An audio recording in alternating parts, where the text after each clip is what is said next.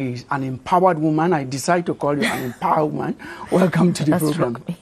Thank you. You're welcome. Yes, senior journalist, we have Comfort Musa.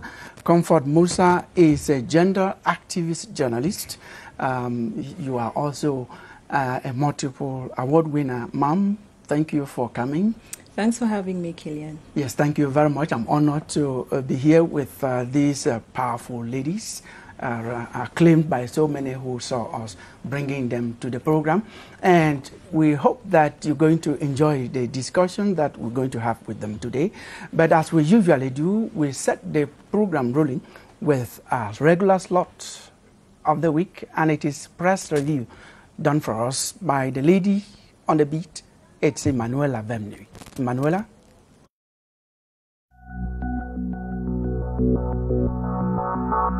As COVID-19 continues to threaten lives in Cameroon with surging number of new cases, newspapers have waged an information war against the pandemic. Municipal Update sounds COVID-19 alert as PM faces frightening new COVID statistics on The Voice, then warns that COVID-19 is very much here on Cameroon Insider before government goes firefighting due to upsurge in COVID-19 on the horizon. Travel ban is then imposed on top management staff on the Star as government hits hard on barrier measures on The Advocate.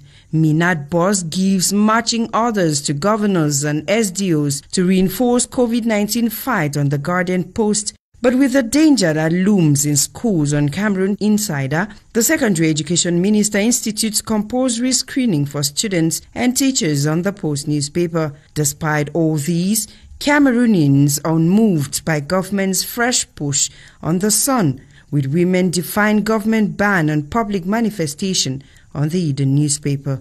In the face of this, government set for first consignment of coronavirus vaccine on the Eden with the paper. But the post-weekender questions, will President Biya take COVID-19 vaccine like peers? The reintegration of ex-combatants receives a push, with Prime Minister demanding for acceleration on Cameroon Tribune. Then government strategizes on effective reintegration of ex-fighters on Cameroon Insider. At a time, the Post says the Anglophone crisis not on the National Assembly's agenda as the new parliamentary year kicks off on Cameroon Insider and Cameroon Tribune, even as Dr. Namanga Ngongi on the horizon insists Parliament should act now, perhaps as alleged separatists shut down Bamenda on the horizon. To the Guardian Post, one dead, others injured as suspected Amber fighters open fire on buses. Wednesday clashes are then said to have paralyzed Bamenda, leaves 2 soldiers dead on the Post weekender. But the silver lining in the dark cloud would be the arrest of the dreaded Amber general in Konye on the Guardian Post, just when irate villagers chase Amber fighters from community in Bui on the same paper, before a self-styled Ambazonian general apologizes for atrocities committed on the Herald Tribune. At the time, Eric Tato tells Chris Anu, Field Marshal, apologized for killing Lebialem chiefs on the Guardian Post. All these leaving West Cameroon to sit on riches, yet walk in poverty on the Post weekender. Then Minister Adum Gagum dies on the Guardian Post. The nation mourns him on Cameroon Tribune, and then Minister Gagum is interned on the Eden. Same honors are given to Professor Lantum on Cameroon Insider and the president of the Bar Council Chakute Party on the Median. In the words of the Guardian Post, NEO is a national shame. Let's now wrap up our press review with this report on the Post weekender. Desmond recounts how he went through hell in the hands of his wife for love. The 36-year-old who works in a car wash says violence against men is real. After going through a lot of torture, both psychologically, sexually, and emotionally in the hands of his wife, who refused to get intimate with him for 4 years, the young man is said to have been heartbroken when the wife got pregnant for his best friend. Desmond left the wife for the sake of his health. He is just one among many said to suffer from domestic violence. Until I come your way again, this is your Hour with the Press.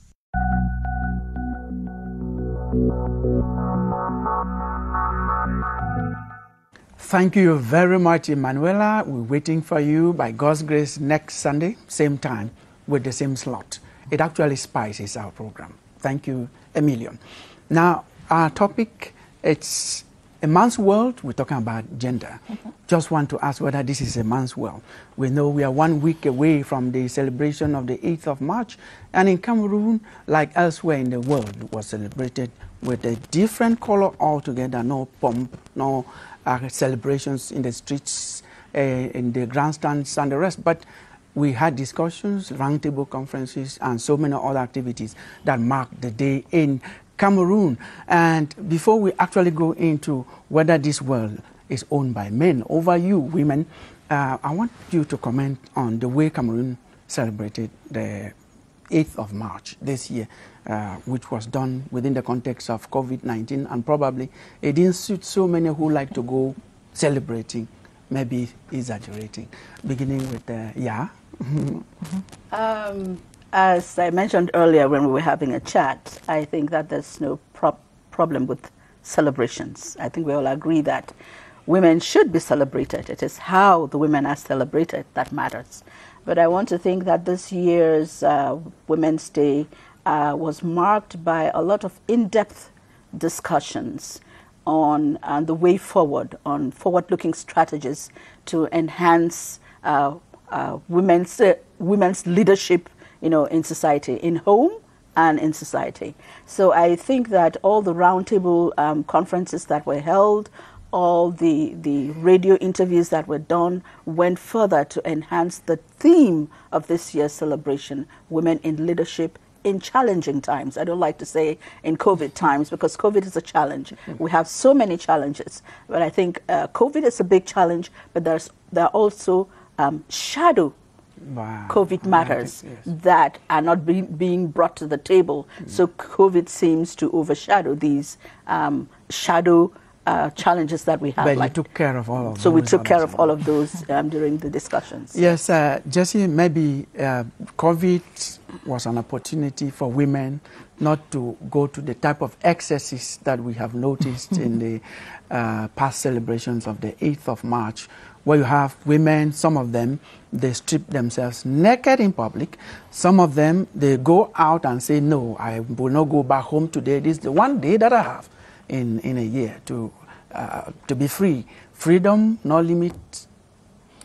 Thank you. I think I liked the imposition of change that was brought by this present situation we're living, where the pandemic COVID is raging, and where we had to take measures to sort of have barriers to some of the excesses that we have.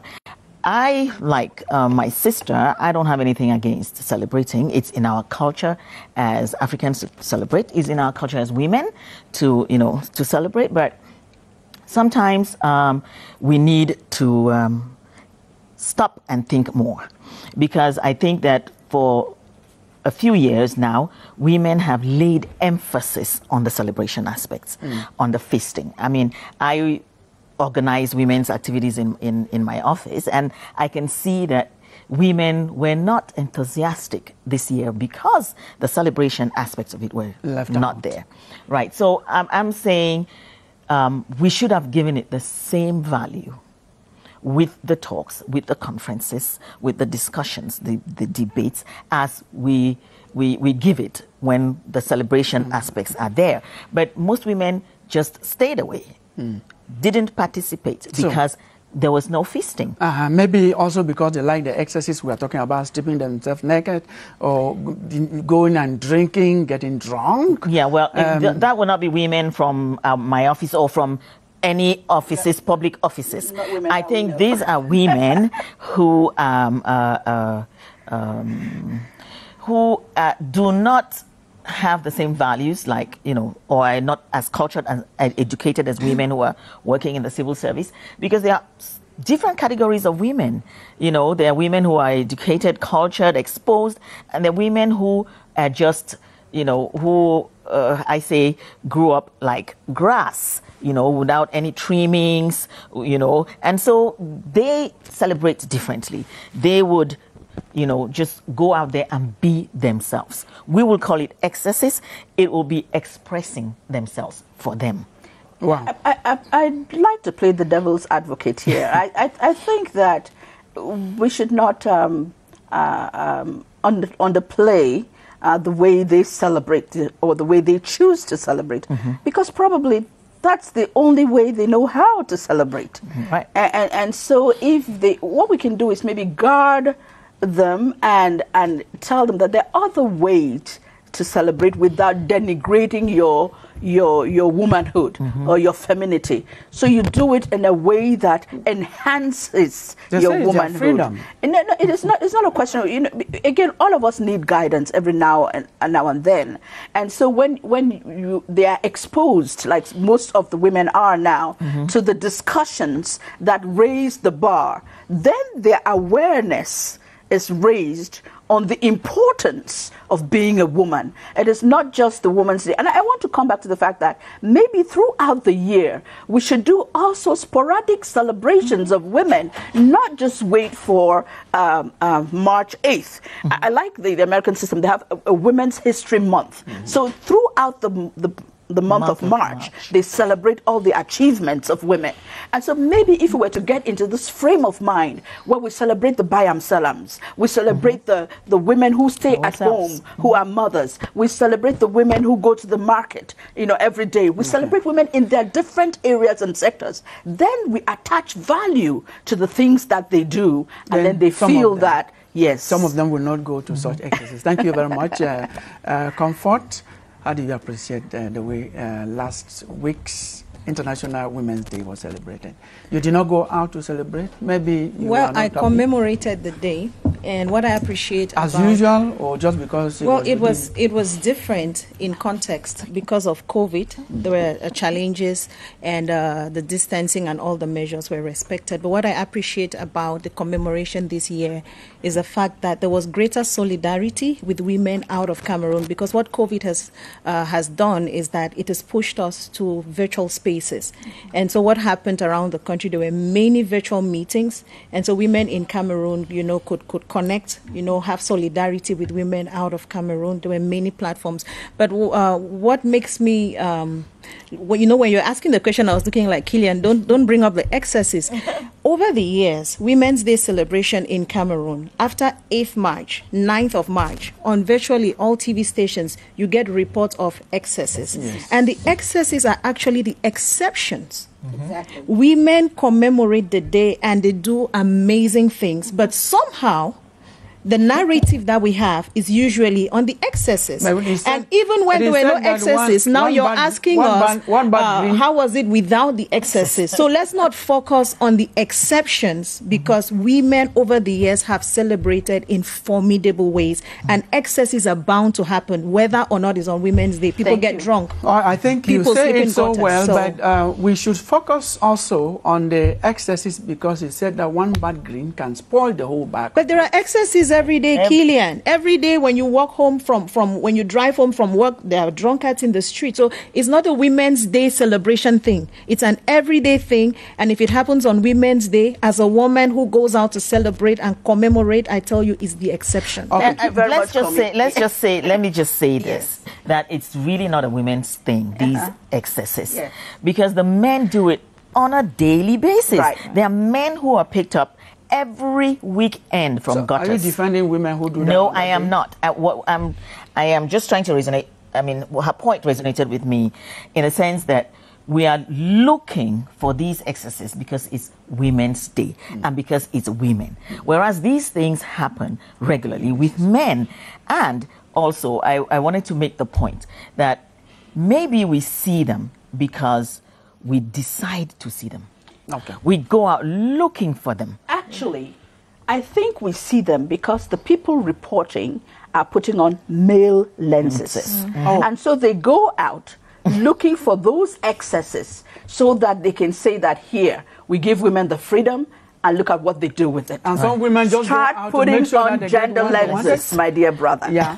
And some women go out just to produce what those men want to project. I don't think that they deliberately do that. When you go to a funeral celebration, for example, okay, and there are dances and there's drinking and people get drunk and they fall in the gutter and like you're saying, men fall down and all that. Nobody zeroes in on all of those things. Exactly. But why is it that when it comes to Women's Day celebration, for some odd reason, the men think that they should go and focus on those women dancing and raising their color? They think they've given us a day and we've decided to use it, in their words, to have excesses. I think we need to focus on what is important, Killian. Exactly. On Women's Day, there are women who had outreaches, they donated to orphanages, they bought things, donated to IDPs, and we cannot spend time talking about the few who got drunk. That is not priority. It doesn't glorify that day. I got all of you right. Thank you very much. Let me as a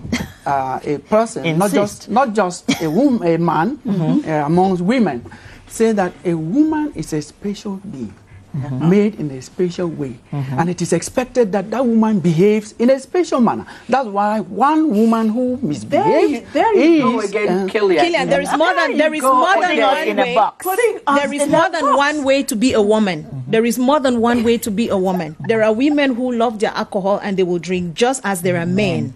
So don't say this is how women are supposed to be, and so we're looking at the exceptions. Again, that is not priority. Okay, it's part of our topic for today. We're going to welcome Patrick Moore, who has finally come into the studio to complete the panel.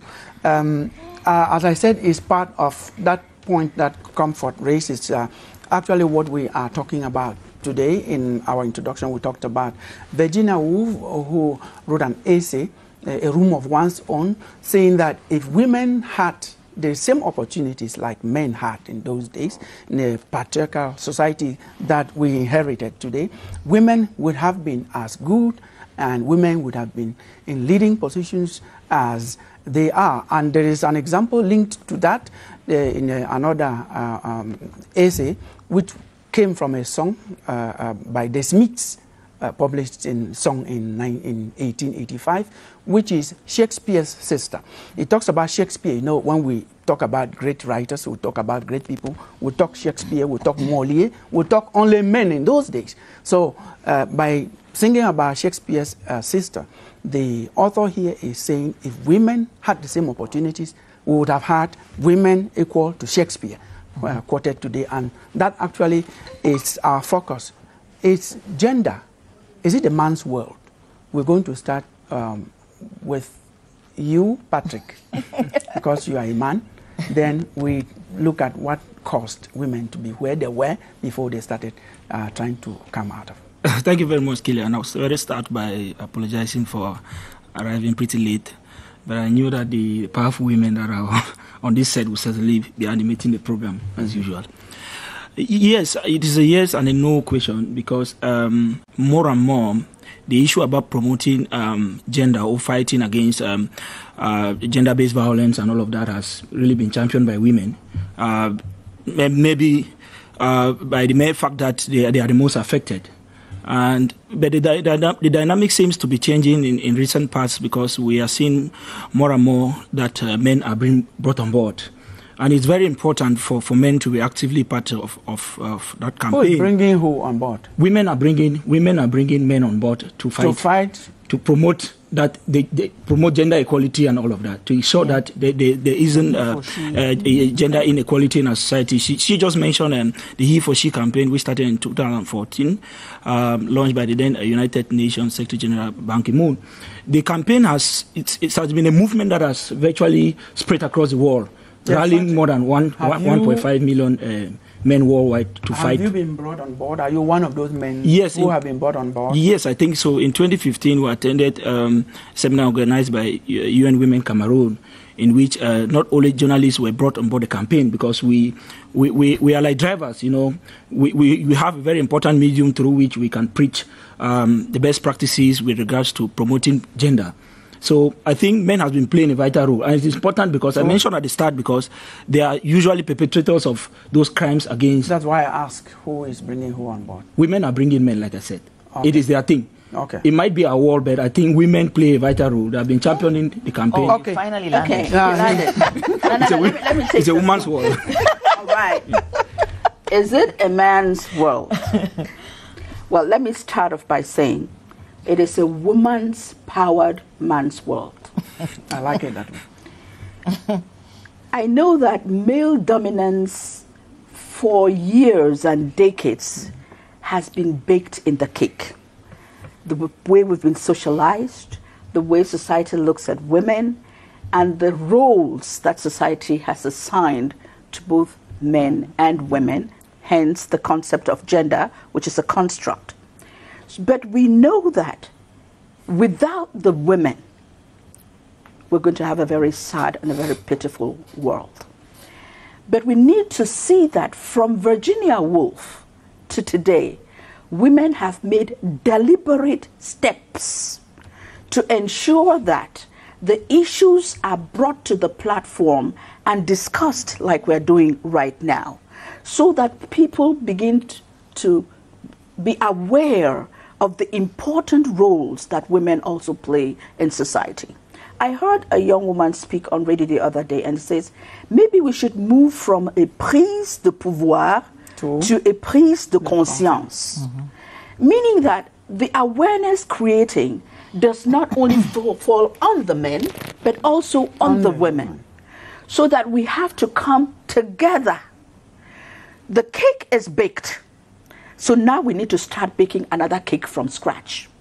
With the different value systems that we want to see in society, so that women can begin to carve their own niche as equal partners in the development process, in peacemaking processes, so that men can begin to understand that it is a game of partnership, not pitting one over against the other. Yes. Now you talk about equality, and I personally, and I know there are people who've risen like me, the point of equality to me and to so many who have come up on matters of gender say no, equality is not the issue. You could also, as you say, is a man's empowered world. The woman's empowered world. Yes. Empower the man to be what he is. Yes. When you say equal, are you not against women? Because no. Are you saying that if women came up today to occupy more positions, you would say, no, hold on, let's give to men because we have to be equal? No. Once it's a question of mindset change. Now, if you have a change of mindset and you start looking at women as human beings, as people in society, like Desiderata says, no less than the stars and the trees, we all have a right to be here. So why do you want to negate the woman's right? It is her right to exist. My point is on this word equality, which Gladys raised. I ask you the question. If we go for equity, I think we are saying if women come up and want to even go ahead, we are talking about social, cultural, economic, and political, they should go ahead and lead. But when you say equal, it's like, okay, if they come up to 50-50, oh, wait there. No, no. I think what she's trying to say is that when we say equality, you start from a point when you're taking, measurements, right? So now the men are way up there and the women are down here. So they're working to get to equality. That does not mean that that is where the limit is. That is not where the horizon ends. If and we can go beyond that, we will, if we are given the opportunity, and not by the men, because I'm going to ask that question. Yes, because I'm not for tokenism. I think that women, on their own rights, if we have this paradigm shift that she's talking about, if we have the empowerment from ourselves, by ourselves, if we dig down inside us, because we have all the inherent qualities that gives us, that empowers us, or that can empower us to go further than we are today. And so I'll go to the question, is it a man's world? And I say definitely not. Because you might have the impression that you are running it because you are leading or because you are the bosses. But who is leading is the question. There is a big difference between the boss and the leader. Who is leading? The woman is leading. From behind? Yes, but she is leading. She is leading in the sense that she directs, she leads from the home. She's in charge. She takes care of the men, the children, the home, the family. She does everything. All that construct is conditioned by the woman. Can you then say that she is not the leader? And say this or to is that not a woman's world? To Jess's point, the woman is the iron hand on the padded glove. The padded glove is the man. But the iron hand under that padded glove is the one that controls. The man is the head, but the woman is the neck. So you need not complain as women then. No. You need not complain. Because you rule. You need not complain because we are not you have complaining. you control the men. Killian, we are not complaining. It is not a question of control. When you ask whose world is it? Yes. That response depends on who is speaking. A while ago we had press review, and I was keen on all the stories, major stories on Cameroonian newspapers this week. All the stories that were reviewed featured men.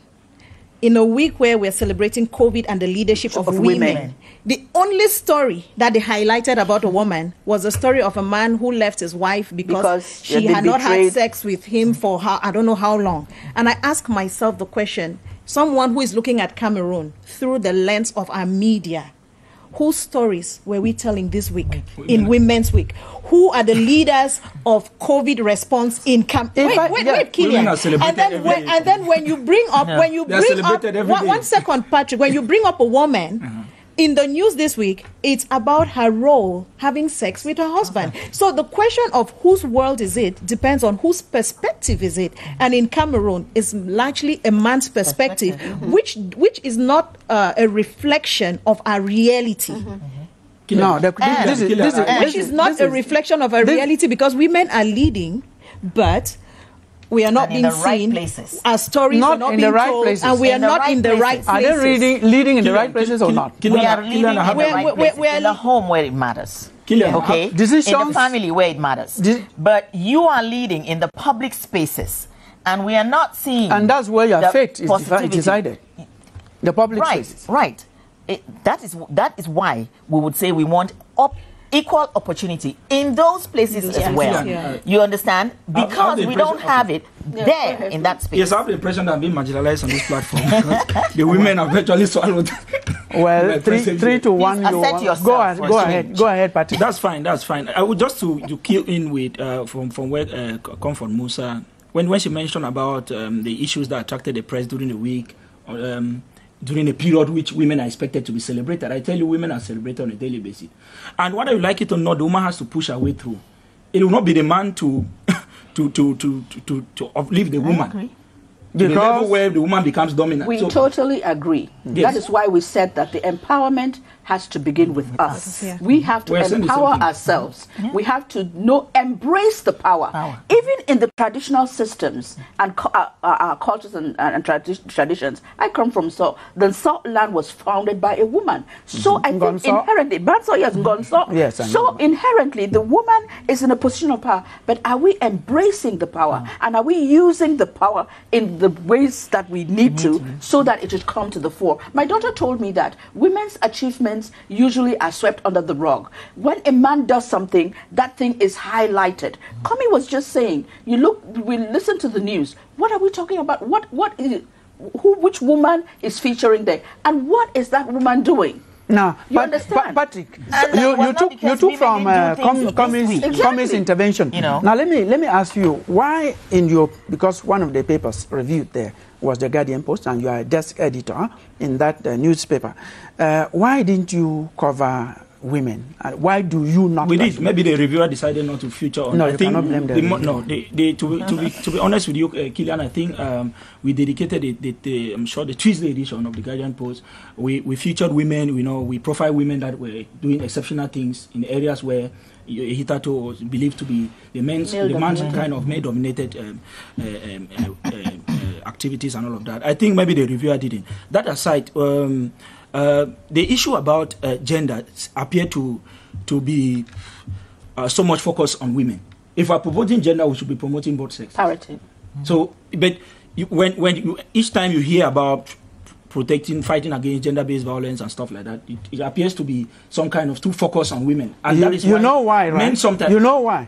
Because women from the beginning... You're reasoning on my behalf. Well, it's a discussion. My reasoning might be different from yours. Okay, go ahead. My understanding is that we are focused so much on women, and we seem to be neglecting the fact that the male gender too has to be promoted. No, women are suffering. All of us are suffering. We might be suffering and smiling at the same time, Killian, because men, we are tough to the extent that we can be suffering at home and smiling in public. That does not give the impression that our rights too are not trampled upon. We're going to get into that, and the parity and justice and all of that. Important. But when you look at the scales, right? Yeah. It's not balanced. It's not balanced. Yeah, that's what we're talking about. The scales are tipped in favor of the men. Yeah. So and that is why the women should we neglect one aspect to the time that we get to 50-50? I think the approach to inclusive and sustainable development is not digging a pit and creating a mount elsewhere. Yes. We are trying to bring a balance, and to bring a balance, you need to ask yourself, how far do we need to bring A to the center? I think that's and where for now, the discussion. That focus, which looks like a lot on the women, is actually what we need to do. Yes. To come to that level where we're on the level. To the 50-50 agenda, it's not stop promoting the rights of men. Patrick, it's not about a 50-50 agenda. Because the impression is one week to Women's Day, a very sad incident happened in Zimbabwe. I didn't see the much hype, condemnation on the social media. A 31-year-old man was caught red-handed having sex with a 13-year-old boy in Zimbabwe. Very few women took to their social media handles to condemn and say no. What about the 60-year-old man who rapes a 4-year-old child? We are saying the same thing. Let's condemn simultaneously as the fight is ongoing. No, let us not go down. Let us not go down that rabbit hole. Because the proportion is not the same. Patrick, I'm sure that's why there are 3 women here against 1. No, that's not the issue. Now, Patrick, I want Killian, please let me comment, Patrick. I think that you raised a very important point, and that is the point of the he for she campaign. That's right. And that is why we need to keep heightening the awareness so that men like you can also join the fold to ensure that there is that parity. I've already joined. We just came out of watching YP rally, and I looked at the little boys and girls going. I mean, no inhibitions. They were just, children having a good time. And I asked myself the question: where did the disconnect happen? When does it happen that all of a sudden boys start thinking that they are better off? That is the question. That is the question. Now, with that said, quite early. I think that even you watch them, and they're working together. Yes, that's what you see. Yes, but if you watch them on their own, you will see that barrier is already there. That divide is already there. If you go naturally, if you just take them into a room today and say, okay, take your seats, you'll see the boys flock on one side and the girls on the other side. Yes, so it has to start from there. It's just there because they've been socialized at home, in school by their peers that they are the superior. Yes, the boys are superior. Yes. And even the mothers and the parents tell them that boys can't do this because you're a boy, so you can't be seen doing this. You can't be seen doing that. Boys don't cry. Yes, because you are a boy. And they'll ask the girls to do otherwise. But Jesse, you have an agenda 2030. It starts from there. Agenda 2030. Yes, agenda 2030 that you are working towards the, let me call the agenda by your name, parity. Now, in Cameroon, let me give these figures. In government, we have 11 ministers who are ladies. We have 61 members of National Assembly who are women. We have 26 who are in the Senate. 61 members of the National Assembly out of 180. We have 26 senators out of 100. Then we have 31 mayors out of 360. We even step it up to 374 because we have the city mayors and the rest. Now, when you look at this, don't forget the regional. Yeah, we are talking also about the regional council. Regional councils, Zero. What is stopping you from coming up to this level? Killian, people ask this question all the time. Why are more women not voting women, you know, into these offices? Let's look at the traditional systems of the parties. Yeah. Who vets who on which list? Exactly. Who has the power to put a woman on a list? And the systems for now are still too patriarchal. I give you a case in point. There was a lady in the Northwest with the SDF party. I did a report on her, Dinah Ambofe, and she wanted to run for elections. She put her name on a list, and this is a report I did. The village council and the politicians called her into a room, drew some line on the floor, and said, if you know you are a true daughter of this cross this line and you will go. And so you have patriarchal systems that really limit women, you know, from even getting into the list. And you have party systems where, look at the SDF, their policy has chairman. You may say no, it's just terminology. But if it is documented, people grow up knowing that a party leader has to be a man. Same with the CPDM, same with most other parties. So what should you do? Let her answer first. What is supposed to be done? What should be done at this level is that we need to review party policies. We need to review the influence of traditional authorities in party systems, because when you talk to women, they will tell you it was our chief who called me to back out.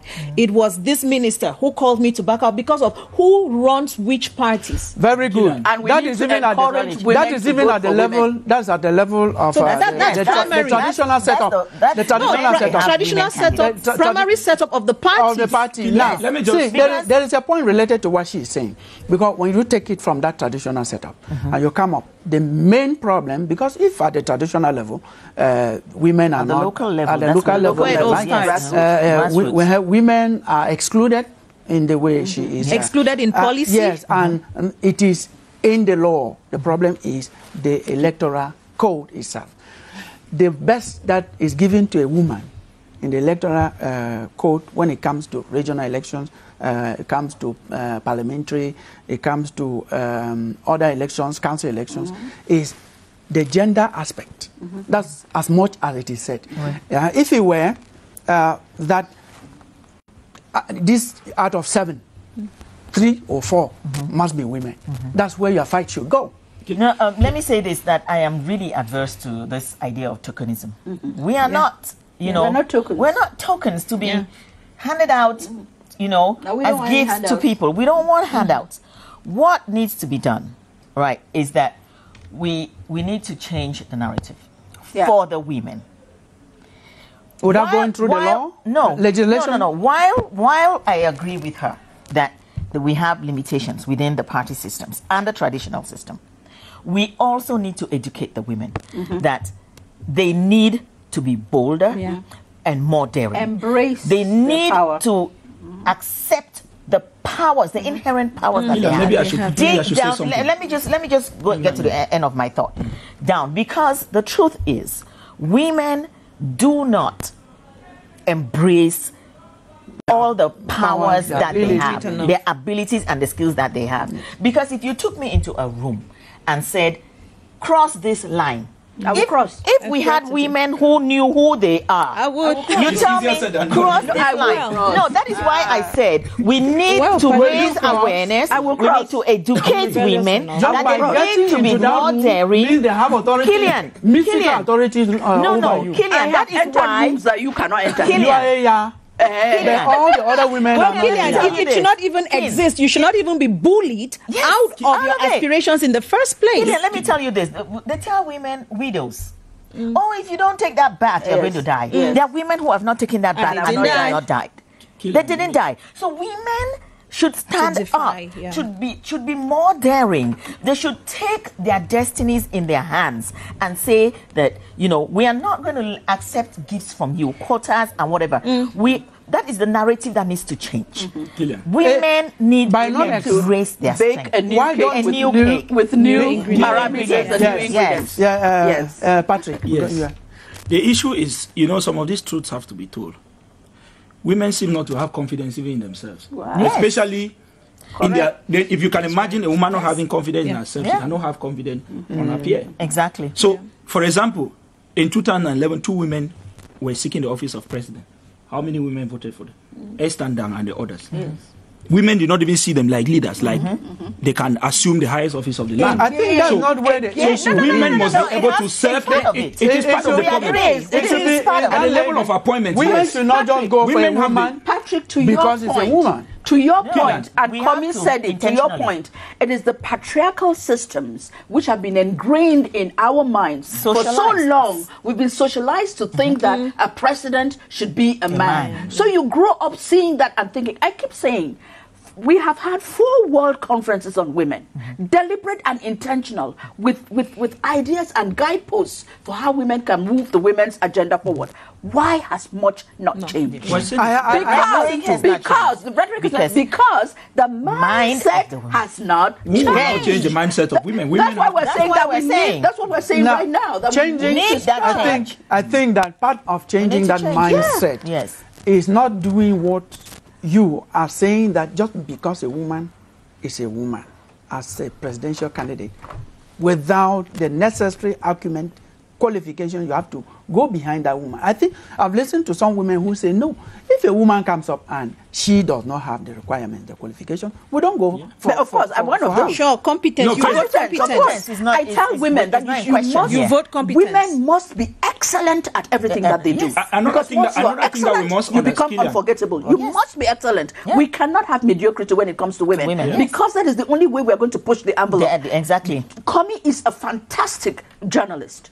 I will back her up. So for running for public office, you vote Kmer? I will vote Kmer. No, if Jessie is running, I will vote. Not you, because she can do the job. I see the because we also have to be intentional in getting the women there. I'll appoint you. Our president will make you intentional. What intentional is the word? Intentional, because we have to be intentional in getting the women there. So if I have a qualified woman and a qualified man, I will go for the qualified woman, because we are trying to meet a target. This is still and also because the woman's way of leadership is people-centered. I'm sorry to say this, but men are structured, they are clinical, but women embrace humanity. And so I will go for the woman. We agree, but this is the question. Sorry. What will you do? What will you do? What will you do with the men whom you will find on your way as you bring in this qualified woman? Because men, as we say, are the ones there. What do you do with those? That's where her point comes in, where she says we need to change the patriarchal system and the institutions, that exist. We need to change the texts, the laws, because they are very important.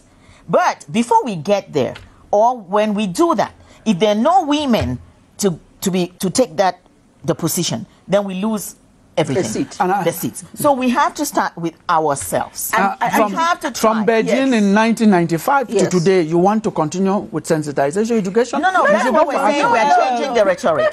From Beijing, we're talking about equality, right? About getting the women. Beijing was women's rights are human rights. Right. In 85, it was equality, development, and peace. Right. In Copenhagen, it was women's decade. They have a decade for women. They had a year for women, a decade for women, and then every 5 years they had a re-evaluation of how far we have gone. Things have been done. Let's not just. There has been progress. There has been a lot of progress. You want to continue to do the same things? No. We have been working on one track, which is what I'm saying is this: those things have been dealing with institutions. Okay, have been dealing with bringing change within institutions and policy and countries to get women to gender mainstreaming into the system. Now we are saying that we need to change the narrative and say women. We cannot keep waiting on these people to change their laws, to change the institutions, to change policies to get us in there. We need to work on ourselves. Thank you. We need to do it ourselves. Yes. The education is changing in the sense that we're not waiting anymore for institutions. We're empowering ourselves. We're empowering ourselves. We're trying to get women to know that they have the power at this moment, inherent to do it. At this moment that we speak, this moment as we speak, we have the electoral code, which is not even gender sensitive. That's what I'm talking about. No, I don't see how many women are teaming up to make sure that those laws are changed. Now, that's one. That's one. Second thing, Parliament is sitting right now. Yes. I don't see specific laws that are going to say this. We are where we are because the laws favor men. And you seem to be downplaying the law when I think it's you read numbers, the statistics that you gave point to one thing, that there's been progress. Yes. True, we're having more women in these spaces. What must happen, for more progress? Should I tell you exactly what happened that you had the progress? Let me tell you what happened that you had that progress. Was in 2013 during the senatorial election that were followed by the parliamentary elections later that year. And it's one person who got up was President Paul Biya, who said, in all CPDM lists, because it actually, I'm telling you, this is a fact. Yes. If you don't, all right, Kilian, that is somebody. We are talking about the law. I thought you were going to complete my thought, but you've taken it the other way. Right. The other way. Because what must happen is that the few women that are there need to mentor more women, because you don't just wake up one day and become president. We need experience. We need these women to show us how did you break the ground. Yes, what can you do? We need more women to be mentored, and we need young women, Kilian, to see more women in power in Cameroon. Yes. A young girl in Boya or in Betwa, who does she see as people holding power? It's the SGOs, it's the governors, it's the commissioners in their town, and often it's men. And now the regional councillors. Since independence, Cameroon has not had a female governor. We've not had a prime minister. For those who watch TV, CRTV, there's never been a female GM. And these are the images of power that women see. And so we grow up, even those who are educated want to run for some of these offices, but sometimes we just don't know how, because we've not seen examples. So while we are hoping that more women are elected, there is an easier thing that can be done. Right. Let women be appointed. It takes just someone to appointed offices. Women should be appointed. We need a female governor in Cameroon. The playing field. We need more women in the board. Because instead of mine is go for the law. Modify the because law. You were saying that the president said all civilian lists should have women. You are very correct. Yes. And this is what civil society organizations are doing. Most of the NGOs that are working on women's issues are looking critically at the different laws and the laws that discriminate against women. And they're forming lobby groups. This is work that is being done on the ground. Women are thinking critically in order to act strategically. So we need to take it step by step. We cannot take it in gulp sizes. We need to take it in bite sizes. Yeah. Secondly, when women get to the table, they must pull the other women up. They must be able to identify all the other women who are competent and raise the flag and say, look at this woman. She's able to do this and this and that. Walt Disney says, if you can dream it, you can do it. How do you dream it? By seeing others do it. And you follow the example. If the young girls growing up do not see role models that they can aspire to, that inspire them to do things, it's most of the time unintentional, these role models, what they actually accomplish. Because I know lots of women, young girls who will walk up to me today and say, I became a journalist because of you. I never did. Yeah. Thank you. So I never knew what I was doing. You inspired comfort. You inspired so many. Yes. Now, so that's why I'm saying so many women need to be put in those positions. Okay. So that's why I'm asking that they should be appointed, so that it can open the minds, the eyes of the young girls, so that they too can aspire and grow and look at what Kamala Harris has done for women in America. Women of color. All the little girls now dream that they can also become. Can I have the opportunity to talk? A while ago, Kilian was saying that the president asked that on all CPDM lists they should have women. That's a good thing.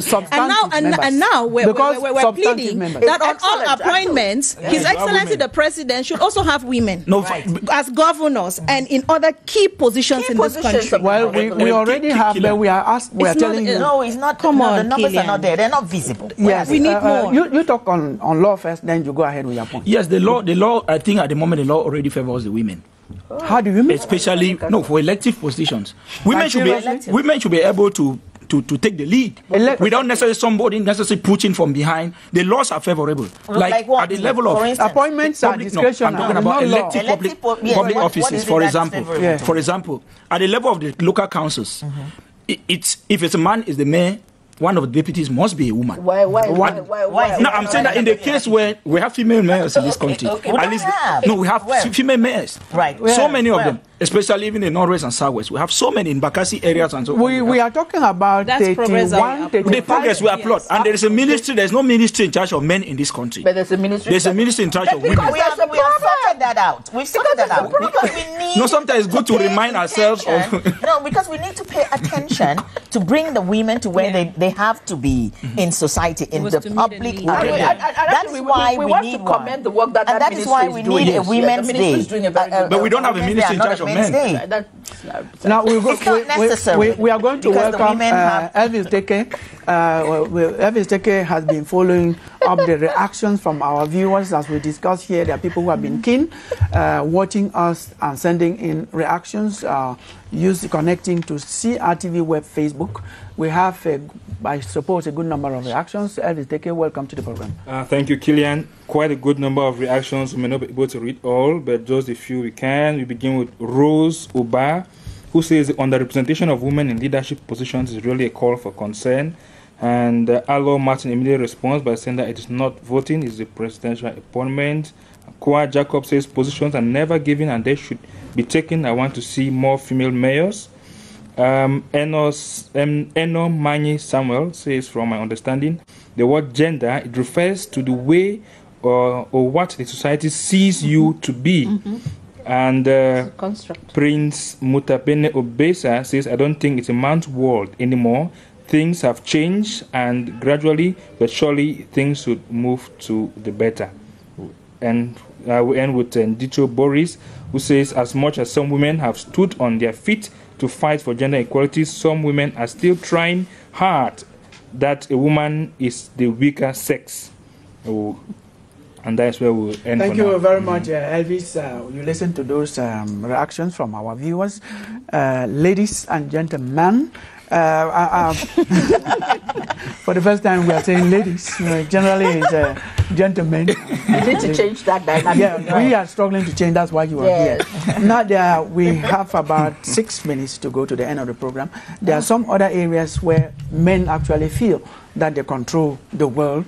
We have in terms of marriage, when one of the spouses dies, where a woman is supposed to live for long before remarrying, whereas a man can go around. You know that better than me. In terms of adultery, proving it alone favors a man. That's a woman. You just have to establish that a woman did this and she is condemned. You have in terms of rape also, I know we're talking about copying. In Cameroon, in Africa, I should say, we hear that some of you are saying that your husband can rape you. Those are things that Africans don't. We're going to comment on some of those aspects. How can your husband rape the wife? Okay, we'll start with you. Yeah, no, I'm just curious how a man can rape the wife. Let me tell you how a man can rape the wife. Sex is supposed to be mutual consent. Yes. And so when one party does not consent, it is rape. At any given time. At any given time, whether you're married or not. It's not debatable. Those are things that are inheriting from the West. No, it's not inheritance from the West. You see, listen, like she says, it's consensual. You know, you have to ask and I have to respond. Right? If I do not respond, it can just be sexual violence. It cannot be rape. With all due respect, it cannot be rape. The violence, because maybe at that moment, maybe rape. You can imagine forcing yourself on somebody. How can you force yourself? Now, listen.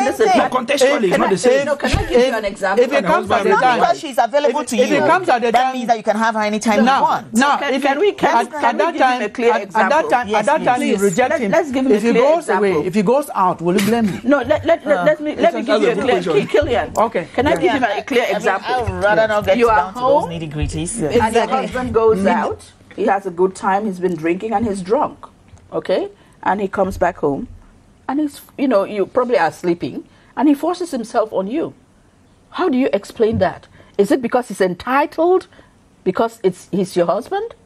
If next time the definition of rape doesn't change with the perpetrator. It doesn't matter if it's your husband or it's your no, that was we have you touched something that concerns me directly, and that is the thing of widowhood and when widowhood. That's one of them. Yes, when the man dies, you know, and all of that, and the woman is forced to undergo all of these kinds of practices and things. I want to say that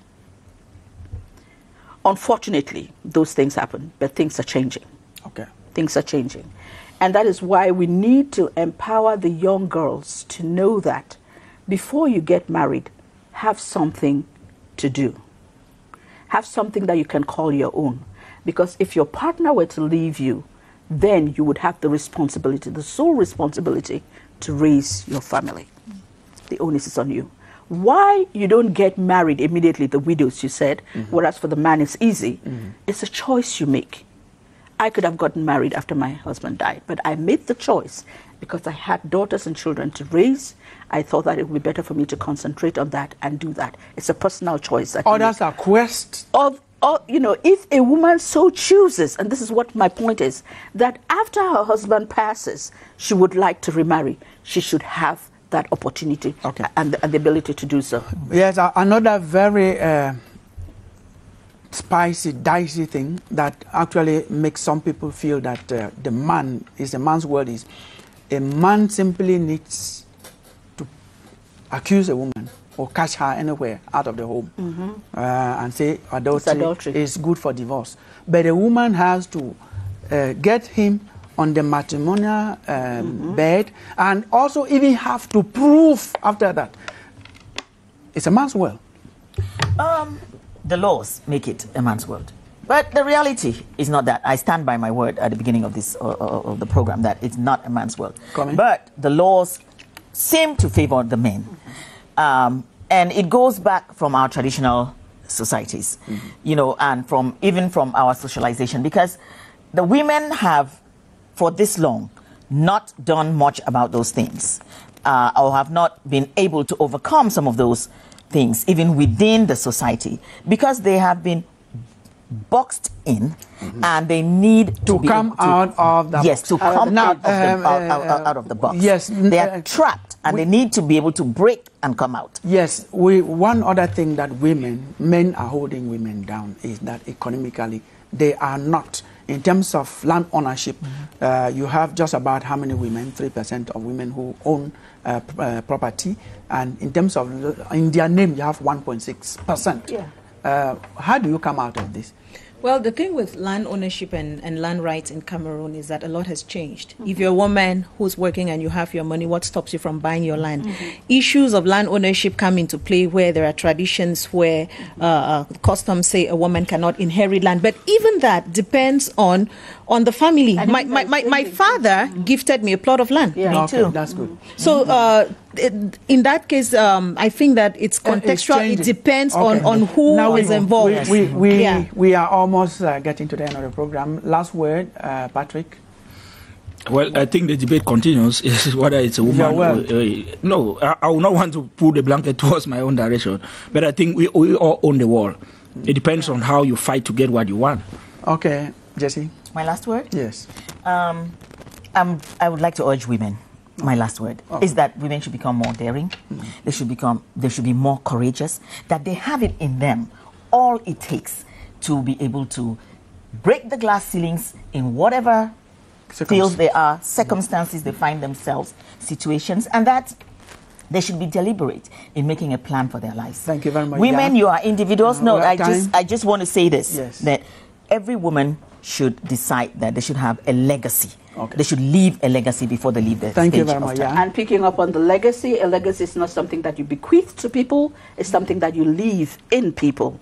And so my onus now is passing it on, paying it forward. My mantra is a candle loses nothing by lighting another candle. So my work is to light as many female young girls' candles as I can, so that they can push forward the agenda and make sure that women have equal spaces, equal opportunities to fulfill their truest, best possible selves, that they want to be in society. Thank you very much. Thank you for coming.